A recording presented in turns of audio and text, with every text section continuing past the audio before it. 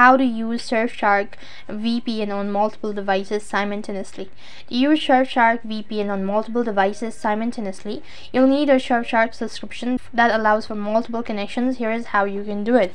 First of all, if you haven't already signed up for the Surfshark VPN, you need to get a subscription plan that supports multiple simultaneous connections. Surfshark offers different subscription plan with various number of allowed connections as well. So first thing, log in into your Surfshark account, and if you wish to get the subscription for it, then you can just go ahead and tap the gear icon located right at the bottom, and then you can go to account, and over here you can just go ahead and click on view plans, which is located right in center. When you do that, you can go ahead and select the premium plan, whichever is convenient for you or that allows multiple devices simultaneously.